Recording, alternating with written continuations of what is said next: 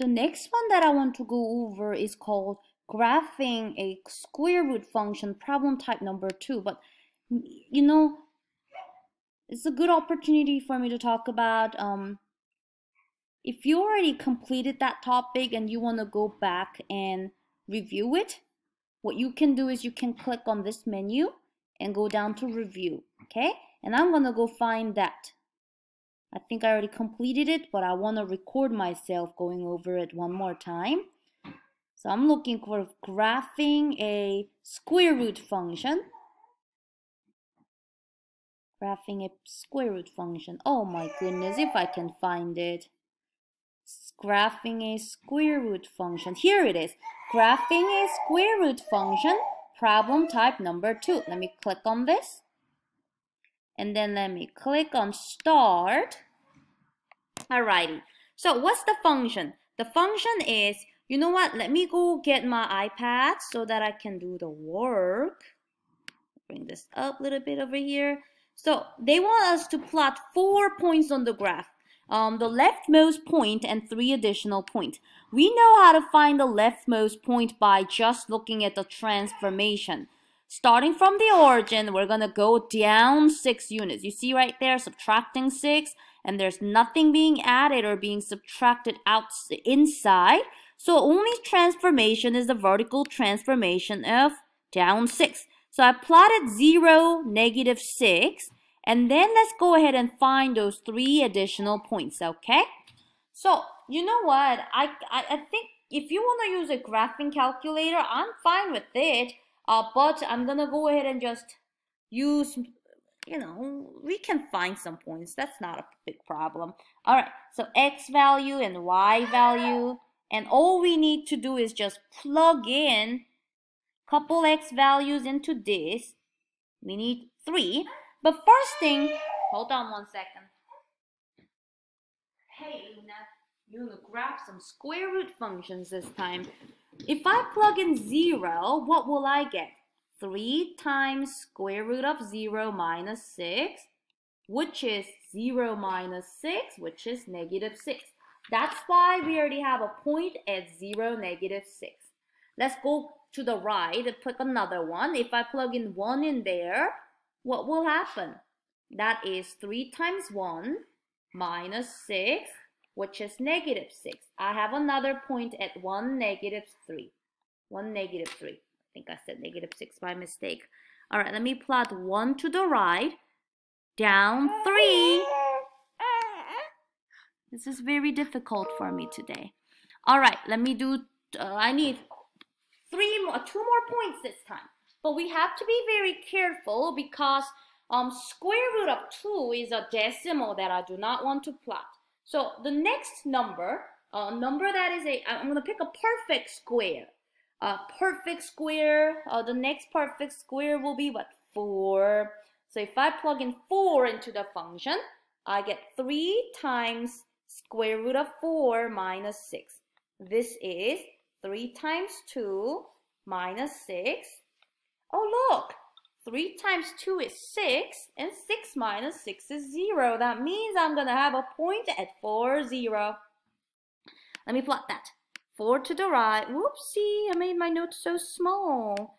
4 to the right, 0. All right, I wonder if I can make this bigger. Oh, no, mine is so... Okay, that's good, that's good. All right, the next perfect square will be what? 9. I can plot 9. If I plug in 9 into this function, I will get this. So that's 3 times 3 minus 6. And that is 9 minus 6, 3. So let us plot 9, 3. Okay, 9, 3. What is this? 9 to the right, up 3.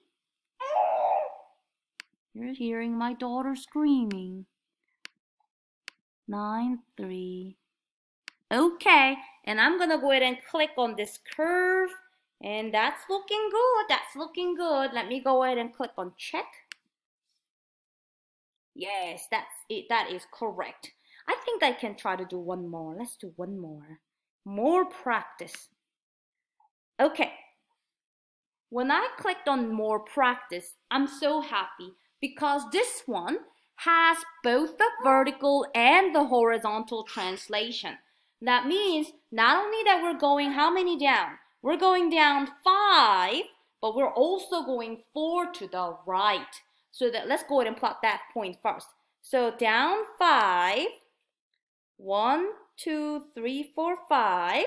And because we had -4 inside, I'm going to go 4 to the right. So this is going to be my leftmost point. Leftmost point is at down 5, right 4, using the transformation rule that we talked about in section 1.6. All right, but in order for me to find the other 3 points, three additional points, I'm going to need to go back and do this traditional XY table. Okay, so this is a good opportunity for you to check. Plug in 4 and see if you actually get -5. Let's do that. The rule is to take square root of x minus 4 and then subtract 5 from it.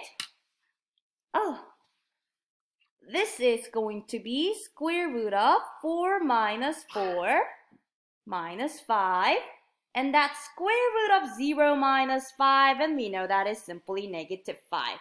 So that's very good. We have a point at 4 to the right, down 5. So we got the leftmost point right, but the way that we did was looking at the transformation instead of plugging in an x value. But I need to find the next points. Will 5 be a good point? Let's see. Square root of 5 minus 4 minus 5. That will give me square root of 1 minus 5, and that is -4. I can plot 5, -4. 5 to the right, whoopsie, 5 to the right, down 4. Okay, the next number, but now we have to be kind of careful because we're trying to use an x value that will make a perfect square after subtracting 4. So the next perfect square is, wouldn't that be 4? But to make 4, after subtracting 4, I'm going to do 4 plus 4 and I'm going to plug in 8. And if I was wrong, then I will just get a nasty looking decimal. That's not going to be so helpful when I'm graphing, but I'm going to try it. Let's see. 8 minus 4 in the square root and minus 5 outside. Square root of 8 minus 4 is square root of 4. Oh, yay. It worked out as I planned. Square root of 4 is 2, and 2 minus 5 is -3. Let us plot 8, -3. 8 to the right, down 3. Okay, I just need, oh dear, I need one more point. One more point. The next perfect square is 9. Isn't it? Okay, to make 9, I need to do 9 plus 4, which is what, 13. I'm going to plug in 13 into this square root function, and that will be square root of 13 minus 4 minus 5. 13 minus 4 is 9, just as I planned. So I'm getting 3 minus 5, which is -2.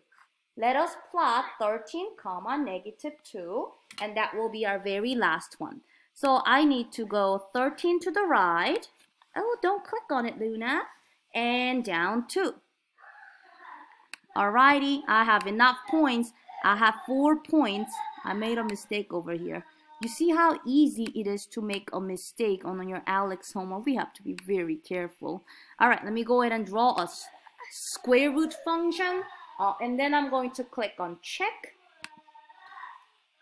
And what did they say? Yay, that was correct. So if you want me to do another one, just let me know. But I just went over 2 similar types. Hope that was helpful.